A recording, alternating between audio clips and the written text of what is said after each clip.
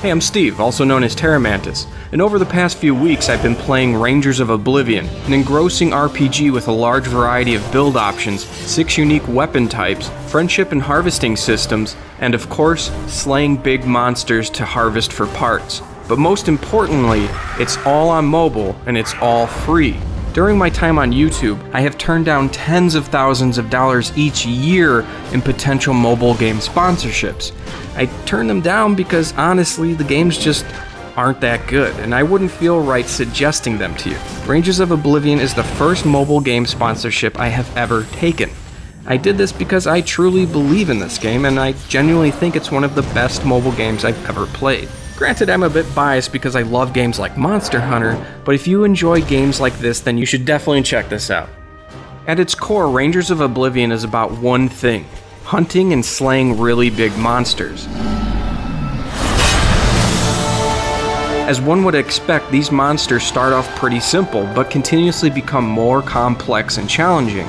For example, early on, the poison-spewing croaker has a simple moveset for what is a pretty straightforward encounter. But later monsters like the Draken start to deploy many different mechanics, like this ability to drag you in with a gust of wind from its wings, or planting crystals that, if not broken promptly, begin to chain lightning around the battlefield.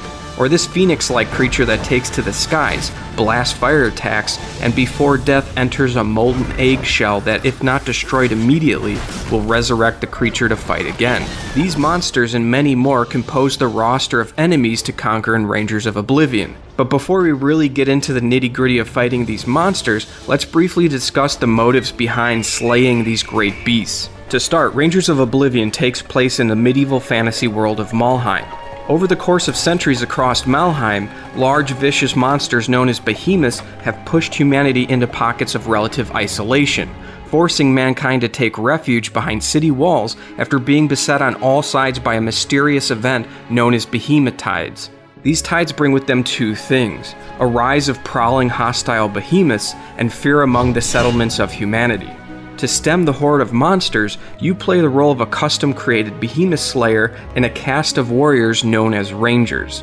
These Rangers are the only warriors to brave the outside world, as they're the only fighters truly capable of permanently killing a behemoth. The Rangers achieve this by absorbing the wild souls of defeated monsters. Now, as a game mechanic, soul absorption goes much deeper than simply acting as a fast means to disintegrate a defeated behemoth for its materials to craft new armor and weapons. Not only must you occasionally meditate to cleanse your own soul as it becomes more and more corrupted with each wild soul absorbed from a behemoth, but you can also sometimes find the wild soul of a god inside of a behemoth and harness its deity power for yourself. My thunder will cleanse this world of sin. After finding and equipping these god souls, each different deity bestows your character with a loadout of varying spells.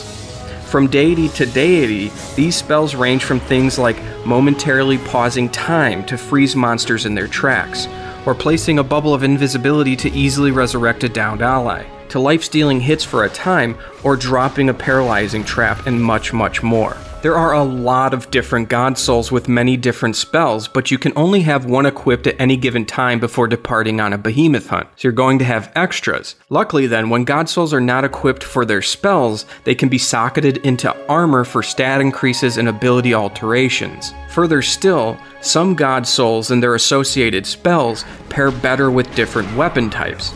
This is because of the 6 different unique weapon types of greatsword, lance, bow, twin blades, magic staff, and armored gauntlets.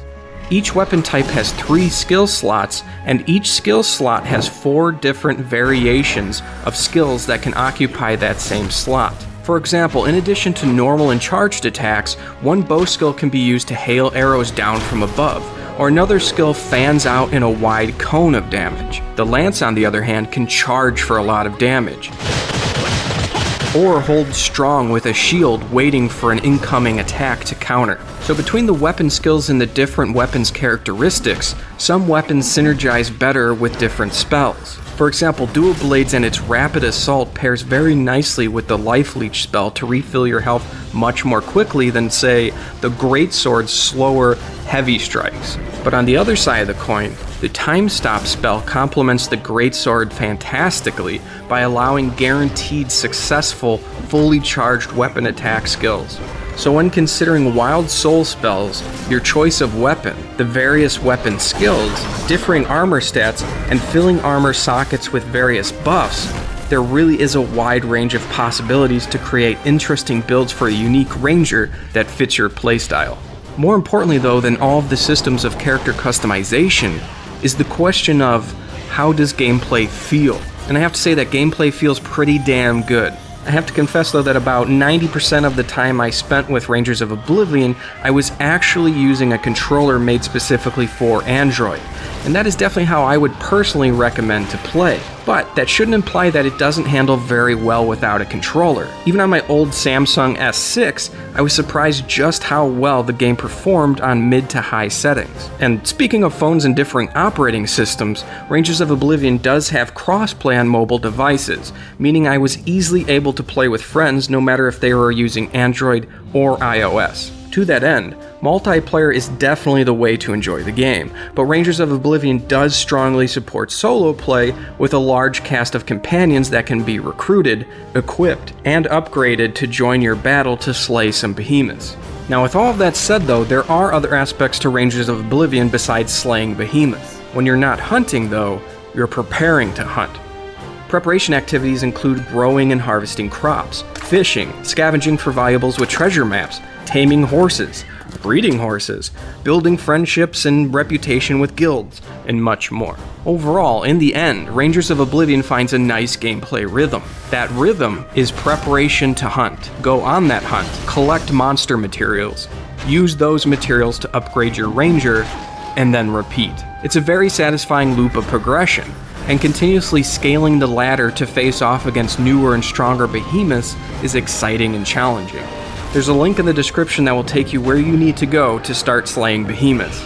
And by doing so, you have absolutely nothing to lose and you'll directly help support myself and this channel. Lastly, if you enjoyed the video, please comment and leave a like. It really does help with the success and searchability of videos. It helped me out a lot and I'd really appreciate it. Alright guys, that's about it from me. Thanks for watching and I'll see you in the next one. May your hunts be plentiful.